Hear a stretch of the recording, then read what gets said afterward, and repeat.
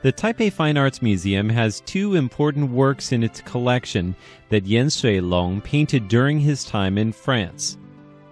One of those works, Montsouris Park, was created in 1931, and it was selected for the Autumn Salon that year in Paris. This work was featured in a newspaper article that was written by Lin Panlong about the achievement, and that offered a lot of encouragement to young people in Taiwan at the time. The subject of this painting is a landscape of Montsouris Park, but it was painted in a style similar to that of Fujishima Takeji, who divided his canvases up into large swaths of color. The painting also features several strolling women, like the slender modern figures painted by the artist Kees Van Dongen. This work features a metropolitan scene that is both peaceful and modern. Shui-long painted Luxembourg Park in 1932. This painting has a greater depth of field. Naturally, it features a lot of city people who are either sitting or strolling in the park. And there are also some beautiful French metal chairs. It's important to mention that a lot of these large parks contained dark forests. It looks like a patch of green, but it contains a lot of beautiful layers of color. Those needed to be painstakingly added to the painting, layer by layer. This is one of his earlier works. Actually, both pieces display a simplicity and an element of formalism. That's something which Fujishima Takeji shared with him. You can see from the way in which he painted the clouds that there are close connections to the style of Fujishima's works of art during the Japanese period.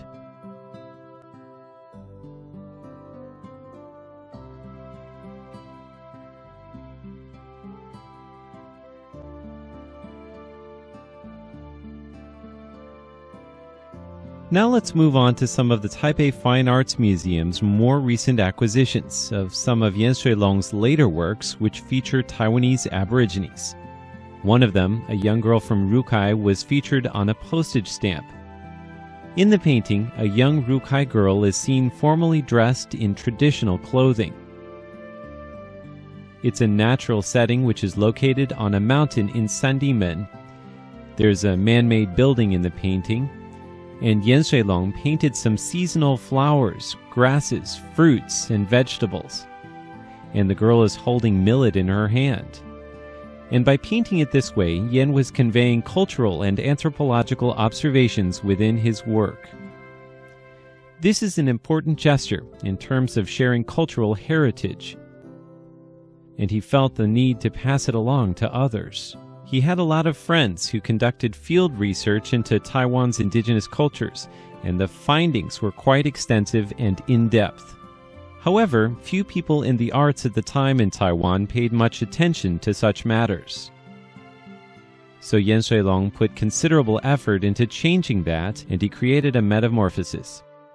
He also went to great lengths to capture the island which is home to the Dao people, Orchid Island. He wanted to capture all of its natural beauty, especially the vast ocean and the sunlight. He felt the sunlight was very important and that he himself had been blessed by the sun. Taiwan had offered him so much, and it was important for him to give back to society. For Shui-long, and also for Taiwan, the natural source of energy that comes from the sunlight, it can be viewed as a sort of a selfless offering. So in Shui-long's painting of Orchid Island, he spent a great deal of time and effort on painting the sunset. If you've ever seen the image of a sunset reflecting on the surface of the ocean, you'll know that it can be a very pure and moving sight without even using any words. You can convey the overwhelming beauty of both mountain rivers and ocean waters, and that place where anthropology and natural beauty intersect, working together to draw an emotional response from the viewer. As for the iconic wooden canoes of Orchid Island, Shui-long approached them from an interesting perspective, that of a lover of anthropology. He managed to perfectly capture a three-dimensional view of the unique shape of the vessels. he did an impeccable job of painting them and of capturing the curvature of the boats. The three-dimensional boats offer a stark contrast with the ocean and the sky in the background, which are more two-dimensional in nature, and the pebbles on the ground also appear to be flat, as do the cactuses which he loved to paint. For Yan, the cactuses hold a special meaning, like cactuses which bloom even in the barren ground of the desert, although this is not exactly the desert. They stretch upward as if reaching for a higher purpose. He painted a lot of hidden meanings into his works, and he loved painting subjects like this. So in 1984, he painted a landscape of Orchid Island on a large urn.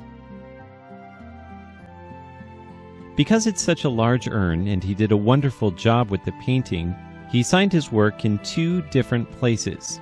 Unfortunately, the urn was damaged during the 9/21 earthquake. The owner, Mr. Lin, later donated the piece to the Taipei Fine Arts Museum, and the museum found an expert who spent many months repairing it. Today, this unique piece serves as a nice contrast with many of Yan Shui-long's other works, which are oil paintings on canvas.